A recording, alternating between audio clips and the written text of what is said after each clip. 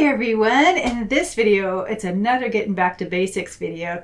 We're going to be looking at the various ways that you can share, including sharing files to an external drive that's attached to your iPad. So let's go ahead and get to it. Okay, I have open here Procreate on one half of my screen here, and on the other side my files, because I just wanted to show you the external having an external drive, what that looks like if you've connected one.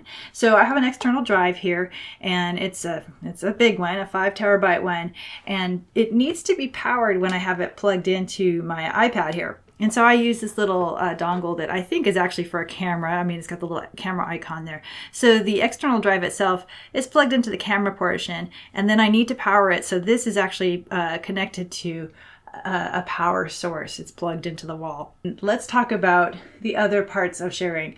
There are a couple of different things to think about. What it is you're sharing, what you intend to do with the sharing. Do you want to print, or do you want to share with a friend? And also, how do you share when it comes to the different elements inside of Procreate? We're just looking at Procreate now, and one of the first things that I might want to share with somebody is a brush. So we're going to go over to the brush library here. And I have open a personal set, and here I have one of my, I have the solid portion stamp of my Pinecone and Pencil logo, Pinecone. And let's say I want to share that. I just simply select and then slide gently over to the left, and I can tap share. And then this takes me to the dialogue produced by the iPad itself. And I have a couple different options here. I can airdrop this to a friend if they have an iOS or Apple device as well, like a phone or another iPad or something like that, or a Mac, because I do this a lot for myself. I send things over to my Mac. So this is probably how you'd share with a friend, unless you decided that you needed to, they're not local and you need to put it on the cloud somewhere. So in that case, you would just go to Save to Files. And under Save to Files, you'll have the iCloud drive and your iPad. And if I still had the external drive, you would see the external drive here as well. And any other cloud services, like if you have Dropbox or Google or something like that, they would show up here depending on if you set them up. So, okay, then you would just tap Save. We're not going to do that right now. We're just going to go ahead and cancel out. So that's a brush, and palettes kind of work pretty much the same. So let's say you wanted to share a palette with a friend. You might be in one of these other views, and that's so fine. Just go ahead and go to the little palettes with the icon, Well, that's very meta. Anyway, go ahead and tap that, and then just choose the palette that you want to share, and then you'll tap the little 3 dots that are associated with that particular palette, and then you will get the little drop down, and you can tap share from there. And once again, it looks very similar to the brushes in terms of what options are available to you.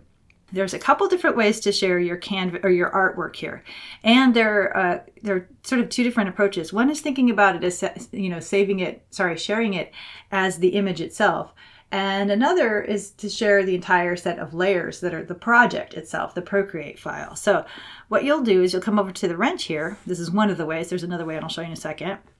You'll come up to the wrench and you'll tap share, and then you can share any of these. Now you'll notice that we have some repeats in here, and I know that they say share layers down here, and we have some actual layered files up here. It's just all about helping you sort of achieve what it is that you're trying to accomplish. So okay, we're here and we want to save a PNG. Let's do that. Or we might want to share it with a friend. So if we want to share it with a friend, again, there's the airdrop option, and there's also the folder option. But let's say you just want to save it to your camera roll. Well, you can do that. It's a PNG, and so it's a file type that the camera roll will accept. So there's a little icon now here for saving the image to your camera roll. And let's say you just want to print this. Well, you've got this option right here. Sharing can mean lots of different things for Procreate, but you have the little printer icon right there, and there's a variety of others. You might be able to save, especially a PNG, you might be able to save it to a couple different places, including Pinterest. So just depending on how you have your iPad set up, you'll have these different options, and they may differ from what I have here. So, okay, so the things we care about: airdrop, file, printer, and camera roll. Now let's talk about the Procreate file. That's actually a layered file. It's just like the Photoshop file, the PSD here, and even a PDF and a TIFF. But anyway, let's talk about Procreate. So let's say we want to save our Procreate file. This takes a little bit longer in the export because there's a lot of data here that it's crunching through to prepare for exporting. But you might just be exporting to the printer. You know, you might be doing that. But probably not. You probably would have exported a JPEG or something like that to the printer. So you're probably going to save to the file. Okay. Once again, all of your options would show up here for whatever cloud services you're using and had connected, or if you had an external drive, it would show up here. And of course, your iPad will show up here. So let's cancel. You also have the AirDrop option. So if you wanted to share with a friend who had a Mac, an iPad, or a phone, you could do that. And then again, all of your other potential options here. Okay, so again, we're not going to do that. So those are a couple ways inside of your artwork, your project that you're working on, that you can share things. So the last place we're going to go is the gallery here. And if you select, again, very meta, you can select the artwork here, and then you can share at that point. And this will let you share as a Procreate file, or if you want to do it as a layered PSD, you totally can. That way you can share it with a friend who might be using, you know, like a Photoshop or something like that. But again, there's a variety of different options there. And let's say let's select Procreate this time. Again, taking a while to crunch that data so it can export or export.